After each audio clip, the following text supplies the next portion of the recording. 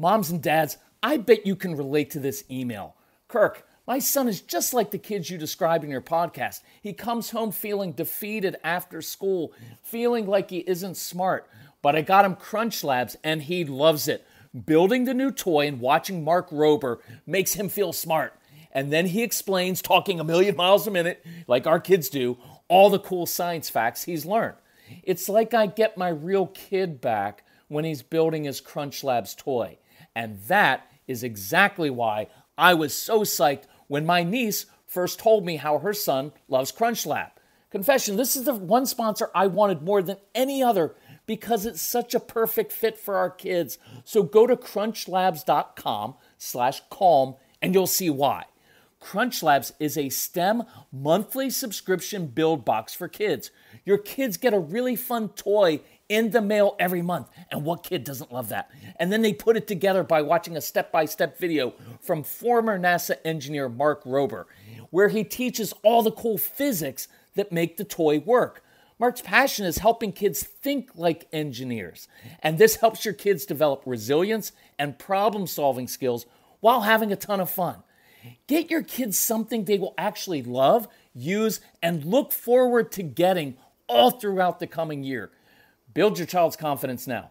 Visit crunchlabs.com/calm and get your kids Crunch Labs today. When you bring your child home for the first time, you want a baby monitor you can trust. When you choose Stork, you choose technology trusted to monitor 10 million babies in hospitals every year. Stork continuously tracks your baby's pulse rate, oxygen saturation, and temperature. Visit MassimoStork.com to learn more. Stork, a revolutionary baby monitor, is born. Stork is not a medical device. Read and understand all product labeling. Massimo data on file. Hey everybody, this is Kirk Martin, founder of Celebrate Calm. Welcome to the Celebrate Calm podcast. I'm glad you're here. So, we've been doing a lot of live workshops lately for parents and teachers getting ready for the school year to begin, and you can feel the tension and the dread of like, oh, here come all the calls from school. Here comes fights every day over homework time. And now we've got that schedule, getting kids up in the morning and then putting them to bed, and dinner time's a fight, and breakfast is a fight, and everything's kind of difficult. So you can feel that oozing off of parents and teachers as well. And so I wanted to address what I think will be, in many ways, the key to the coming school year. There's not just one, right? And in later ones, as we get into school, we'll go through giving kids tools to succeed and ways to do homework in different ways. But let's start with kind of a broader thing, things that you can actually change right now. And so before I do that, a couple questions I had from people at workshops. I just wanted to throw in little things to watch that are maybe counterintuitive. One mom and dad their son plays baseball or some sport. This happens a lot. And the kid doesn't do well when he strikes out, or if he's playing golf when he makes a bad shot. So the kid kind of melts down.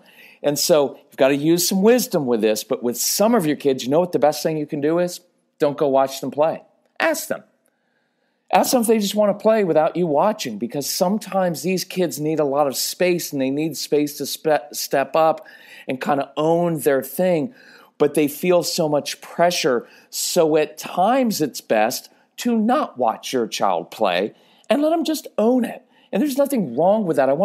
Part of this is I want to liberate you to do what works best for you and for your child, not what works best for everybody else. Because you have kids that are very different, right, than other people's kids. And so weird things often work with them. So don't be afraid to say, we let our son go to his swim meet or to his activity, and we don't stay and watch. Why? Because we want to let him own it and not feel any extra pressure. Because a lot of our kids actually melt down because they're embarrassed by their initial reaction. See, when your kids get really upset and we're right there witnessing it, well, now they double down because, I knew I just acted like a big baby or did something immature. By the way, it's what happens to a lot of men, including me. That was a big trigger because I would see myself and hear myself, what I was saying to my son or to my wife. And then all of a sudden it snowballs because I know they're looking at me. And most men, like me, have a hero complex. And so now that's all shattered because I just threw a tantrum in the middle of the hotel at check-in or at the restaurant because things didn't go my way. And now your wife and kids are looking at you like, you're supposed to be some great corporate executive, and now you're melting down. And so that embarrassment of them seeing me would often make it worse. Same thing happens to your kids, so give them some space.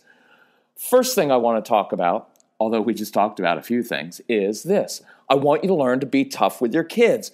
And I know people are always like, oh, celebrate calm. You want to understand your kids and why they're doing things. Yeah, I do, because I want to get to the root of the issue. But I'm not soft with kids, and I'm not too sweet. Being sweet with strong-willed kids is a recipe for disaster. So I don't want to be sweet and always talking like this, because that voice is irritating to a kid. But I also don't want to be, you're a rebellious kid and you can't control yourself. And I don't want to lecture and yell either on the other side. I want to be right in between there. And my tone has to be, don't mess with me. Just don't mess with me. Look, you can hear, that's confident. I'm not messing around here. Right? Being calm doesn't mean you're a pushover. It doesn't mean you speak timidly, because your strong-willed kids are like little sharks and they will smell your fear. So I want you to be firm. I want you to be confident. Right? And if your child is demanding, you've got every right to say in an even, matter-of-fact, decisive tone, look, if you continue to be demanding, I'm not going to read to you anymore. But if you choose to speak respectfully, then I will. Your choice. Right? And I like that because I'm putting ownership of the situation in their hands. Look, I'm good either way. I just want to let you know what I'm going to do. I can't tell you your choice, but I can tell you what my choice is. And I've got too much self-respect to sit around and have you talk to me like that. Right? That's called self-respect. It's controlling and changing yourself, not them. You can talk to your teenager and just say, look, you say you want to be in control of your life, but you and I both know you're not even in control of yourself. Fortnite is. It's controlling your moods and behavior. Look, it's not my job to control you. If you want freedom, then you need to step up and stop making excuses. See, that's a tough but very honest talk and very respectful talk to have with your child. I'm not going to go on and on about all the lecturing and the research shows that when you do this, blah, blah, blah, blah, blah, blah, blah. I'm making it very sweet and not very sweet, but sweet and short. But I'm making it short and concise, and I'm just letting you know, here's the lay of the land and how things work. And then when I tell you things, I'm just going to let you know what I'm going to do, and then I'm going to do it. Right? Does that make sense? You're not yelling at your child. You're not demeaning your child. You're just drawing very clear boundaries, and you're letting them know what's expected. And then you're backing up with your words with the integrity of your actions. Right? Does that make sense? And sometimes your kids don't listen to you because they don't respect you. And sometimes that's because you don't respect yourself. Parents who are too sweet outwardly end up being the very ones who yell, lecture, get resentful, and threaten, right? Because you're like, I tried to be sweet to you, but you wouldn't listen, so now I'm going to go completely opposite. But parents who lead with firm, calm authority, who don't take it personally, and that's huge, who clearly state their expectations, who teach their kids self-control, they don't need to yell or threaten, but it begins with self-respect. And so the message and tone that you're taking is, I don't need you to like me. I don't need you to validate me. I don't need you to be happy with me or even love me. But I do expect you to do what I asked you to do. Does that make sense? Can you hear that in the tone of voice? It's not so much about the words, right? I want you to use the words, right? And that's one of the things I think we're very good at doing is giving you actual scripts to use. So if you don't get it already, get our free newsletter. Just sign up at celebratecalm.com or email Casey, C-A-S-E-Y, celebratecalm.com. Ask him to put you on the newsletter, because then you get this and the words that are actually written out And I have parents who have a email inbox filled with all of our newsletters, and they can pull it up and say, oh, there's the script for that situation. And that's why, honestly, I love people listening to the CDs, because you hear the tone all day long in your voice through me. And then when your kids come home or you see them, now you've got that tone of voice and you've got that script, and it's a really powerful thing. Quick question here is this. For you to be honest about, when you tell your kids something, do you dread their response? Are you afraid they may not like you if you're tough with them? Because I get that a lot, right? I get even some dads are like, well, I don't want my child not to like me. And moms do that too. And so when that happens, you're not leading with confidence. You're trying to judge their response, and you're manipulating in a way, right? Rather than being firm with things. So anyway, I want you to work on this, okay? Let's work on this before the school year starts. And here's one way I'd like you to do this. And I call this this is one of the big secrets to stop the escalating and lecturing. And I wrote this in a newsletter, and it was based on an email I just got from a mom. And a mom said, I used to have so much guilt over yelling at the very kids I loved more than anything in the world. But when I finally worked on my own anxiety and issues, my kids changed quickly. And she said, it's so counterintuitive, but it's changed my life and our family. Bingo, Mom. Great job. Quickest way to change your child's behavior is first control your own. And the biggest thing that you can work on right now as we start school is not your kids, but working on your own anxiety about your kids' performance and behavior and future, right? So I want you to wrestle with this idea that the greatest gift you give your family is not what you do for them, it is what you do for yourself. And it will sound very selfish, but it's not. And here's why. If you do not work on your own anxiety and control issues, you will find yourself lecturing and badgering and even maybe berating your kids, because you're going to react to everything they do and take it personally and then make it about you. And that cycle never ends well, because you see your child not living up to your situation. You're going to lecture them and say, oh, if you would just apply yourself, you're capable of so much more. And I don't know and then your kids will end up shutting down. They will resist you. They may talk back. They'll go more slowly when you're in a hurry. And that really has nothing to do with them. It has everything to do with you. And you're the only person that you can change. And I've said this a lot recently, but I want it to sink in. When I was in that kind of freak dad mode, always reacting, what I was telling my son is this: I need you to behave right now and do what I say, because if you don't behave, I'm not sure I can behave, and you do not want to see me angry. See, instead of controlling myself, I was trying to control my son, precisely because I couldn't control myself. I was asking a child to manage the emotions of a grown adult. And that's just wrong, and it doesn't end well. But when you begin the day with the mindset that the only person I can control today is myself, and I focus on controlling and calming my own anxiety and my own worry and frustration and my own need for things to go just right, my perfectionist tendencies and my control issues and my need for kids to do the things way I want it done, you will discover three things. One, when your kids act out, you'll find that you don't react and lecture and take it personally. And so instead of making it about you, you are able to respond with calm, confident authority. Number two, you have the clarity to see that child screaming at you is really crying out for help. And instead of you needing the child to behave so that you can behave, you become the trusted leader and authority figure who provides and protects for your child. See, we're all into I'm the authority figure. Well, my tough message to you is act like it, because we're not acting like it.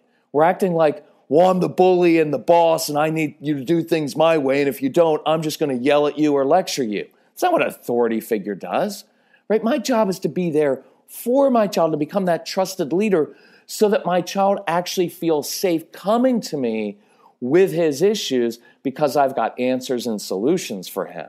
not just another lecture and demeaning him because they never listen. Number 3, you begin to calm situations instead of escalating them, because all of that talking, the lectures, all of those things, all of that pressure merely escalates every single time. And once you begin to calm situations and it becomes very natural, you're going to start connecting with your kids. And when you connect with your kids, you will find that they become more compliant and helpful. And the other side benefit is this.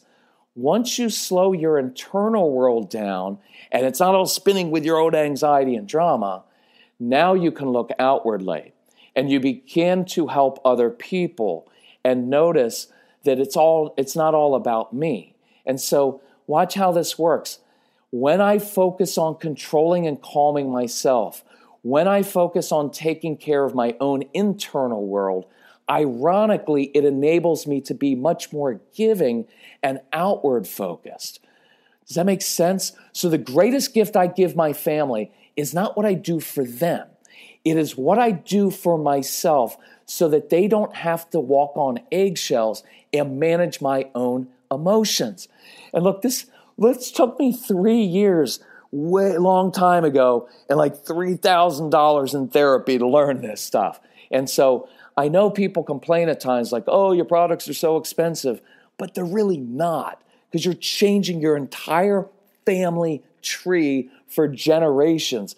And most of the time, when I do pricing for our stuff, I make it kind of based on therapy, right?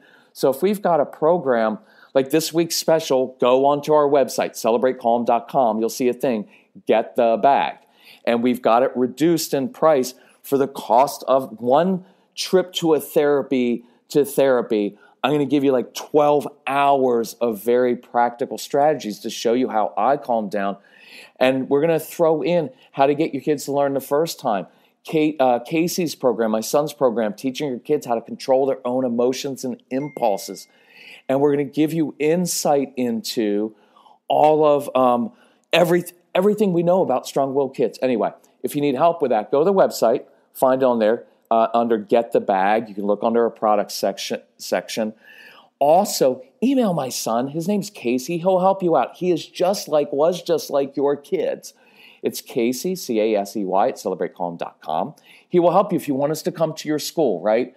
Or your church, or we're speaking up coming to a foster care organization. If you want us speaking and bringing this live, reach out to Casey. You can call him at 888-506-1871. And he'll help you out with all of that. But this week, let's work on this. Work on this for the next few days. Putting your time into controlling yourself, into working on yourself, into controlling your tone of voice. And watch how your kids respond differently to you. Hey, thanks for being a parent. I know this is hard work, but I know you're up for it. I believe you're capable of changing your family tree. So thanks for doing this. If we can help you, just reach out to us at Celebrate Calm. Love you all. Bye-bye.